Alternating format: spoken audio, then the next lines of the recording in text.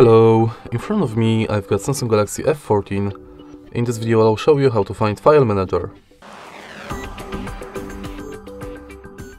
In the beginning, let's go to App Drawer and search for Files app. Enter it, and thanks to Files app you've got access to your internal storage.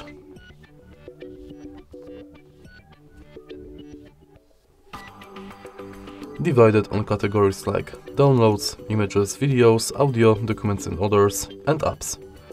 Also you can calculate the storage.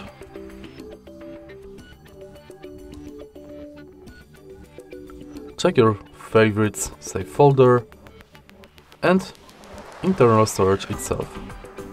Then you can use nearby share to quickly send and receive files. You can clean the junk files, and then you can go to trash.